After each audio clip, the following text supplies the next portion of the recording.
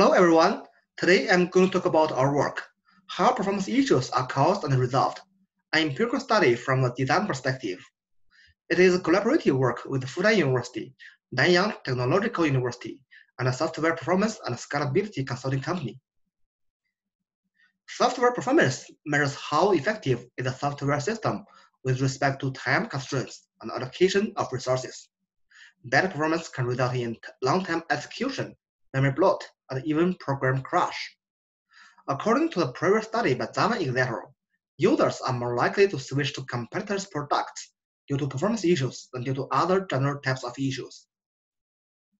Since performance issues are so important, there are many previous studies that investigated the root cause and resolutions of performance issues. However, these studies have two limitations. First, they usually focused on a specific type of performance issue. A comprehensive understanding of all types of performance issues is still lacking. Also, the previous works usually focused on performance issues that can be fixed by a few lines of code revision. Smith and Williams pointed out that performance issues have their roots in poor architectural decisions before coding is done. Our observation of around 200 real-life performance issues show that a significant portion of performance issues require complicated design-level optimization instead of localized code revision to ensure both performance improvement and code quality.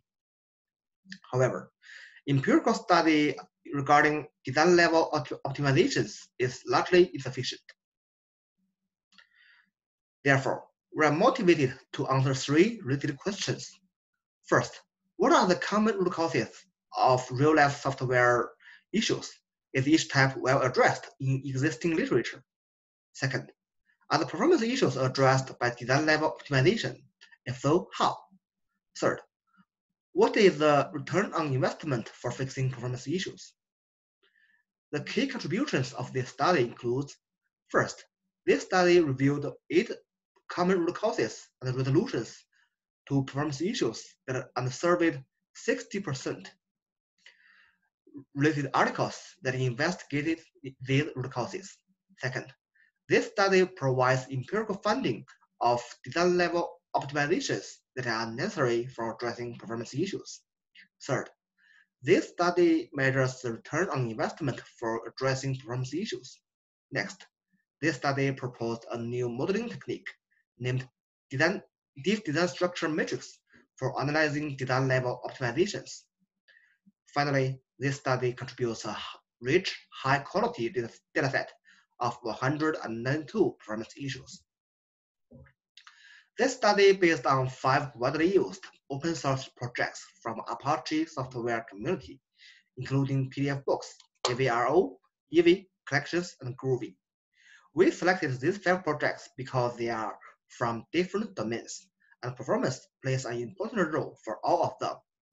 Their source code and bug tracking system are also well organized. Our approach is composed of 4 major steps. First, collect the performance issues. Second, annotate the issue reports and categorize the issues by root cause. Third, analyze the design level optimizations by using the modeling technique. And finally, analyze the return on investment of performance issues. I will explain each step in more details in the next pages. For collecting performance issues from the 5 projects, first, we applied performance keywords matching on the issue from the Jira bug tracking database as shown on the image below. Next, we manually verified these issues selected by keywords to exclude false positives. Finally, we retrieved the code revision that addressed each performance issue from the version control system, which is GitHub in this study. Issues without linked resolutions are excluded. There remained 192 issues as a dataset of our study. To understand these issues, we manually inspected and annotated 5 key aspects of information, including the symptoms, root cause, proposed solution, profiling data, and other aspects of concerns. Next, we manually reviewed and summarized the code resolution of each issue. Finally, we categorized performance issues into different types based on their root cause. Also, we performed an extensive literature review to evaluate how well each root cause is addressed in existing literature. We found 60 papers that investigated root cause. The details for selecting articles relevant to detecting and solving real-life performance issues are in our paper. By analyzing the code resolution of each issue, we observed that some issues are addressed by a few lines of code revision in a single source file, namely localized optimization. For example, on the right side figure, on line 10, it added a break to jump out of the loop to avoid unnecessary execution. The other issue are addressed by revising a group of source files simultaneously, namely design level optimization. In order to understand the design level optimization, we leveraged a new modeling technique called Deep Design Structure Matrix, the DDSM. As shown on the red graph, the rows and columns represent the source files which are ranked in the same order. The green background means the newly added files. In each cell, the green plus symbol means the following dependency is newly added. Similarly, the red minus symbol means the following dependency is removed in this revision. We will discuss this example in later slides. The calculation of a DDSM is accomplished by 3 main steps. First, we generate 2 versions of the code before and after revision. Next, we recover the structural dependencies among source files. Then compare the 2 DSM and highlight the added and removed source files and dependencies. The final step is to evaluate the return on investment. The investment is measured by the number of involved developers and the number of discussions. Usually, the more involved developers and discussions represents the more difficult the issue to be addressed. The return is measured by the improvement of response time and throughput. We acknowledge that there are other meaningful measurements for investment and return. We focus on these metrics because they can provide meaningful information and easy to measure. We identified 8 types of root causes that recur in the performance issues in our dataset. As we can see on the right side figure, there are 4 prevalent root causes. Each accounts for about 20% of our issues. The first one is inefficient data structure that consumes a large amount of memory or takes a long time. The second one is repeated computation that produces the same output. The third one is inefficiency under special cases. Sometimes the program runs well for most of the common cases, but it becomes extremely slow or causes memory bloat under special cases. The last type is general inefficient computation, but which is usually addressed by algorithmic improvements. The other 4 types of root cause and their typical resolutions can be found in our paper. The implication is that practitioners should be aware of the common root causes that recur in different projects when they fix performance issues. This awareness also helps practitioners to prevent performance issues in software design and development, instead of treating performance as an afterthought. As we have mentioned before, we performed extensive literature review. In the 6 papers that investigated the root cause of performance issues, the most prevalent studied root cause is multi-thread blocking. And as we can see on the right side table, each type of issues has existing tools.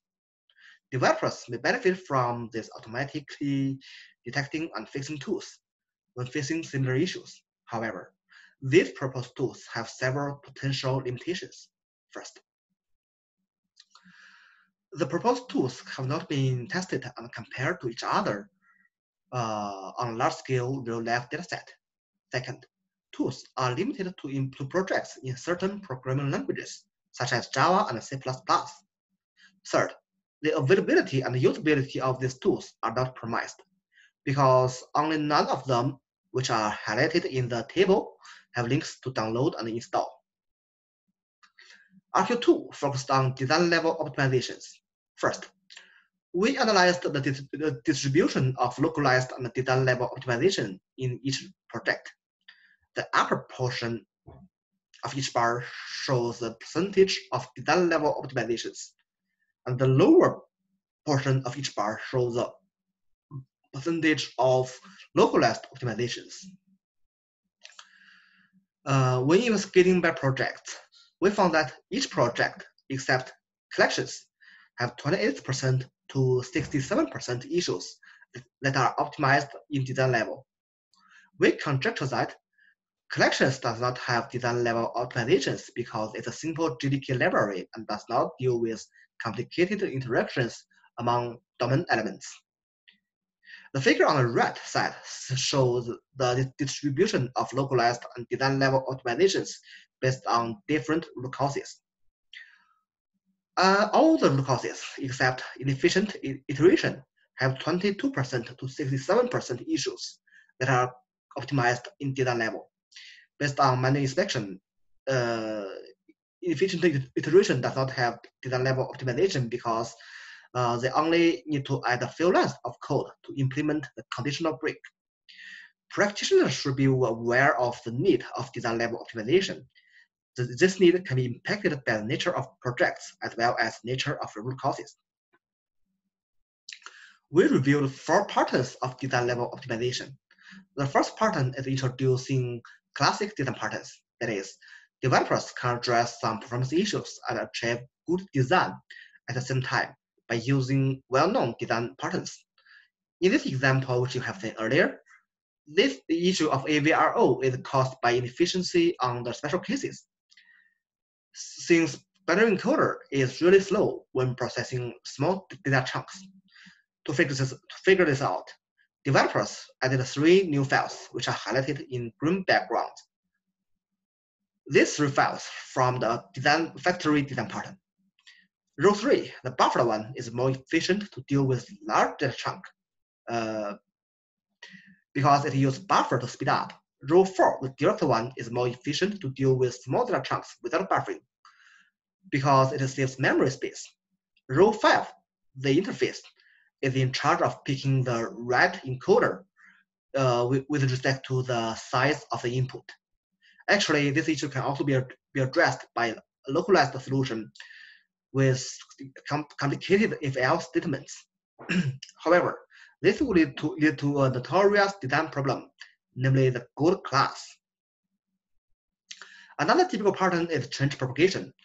The root cause of the issue is addressed in one single source file, namely the optimization core. The optimization core propagates changes to a group of other files that are structurally connected to the core file. Change propagation has 2 subtypes. In type 1, the propagated files benefit from the change of the core. In the left side example, the optimization core is the class matrix at row 1. It suffers from repeated commutation of matrix production, and it propagates changes to the files from row 2 to row 4.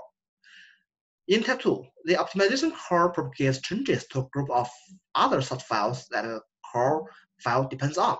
In the right side example, the optimization core is PD abstract content stream at row 2.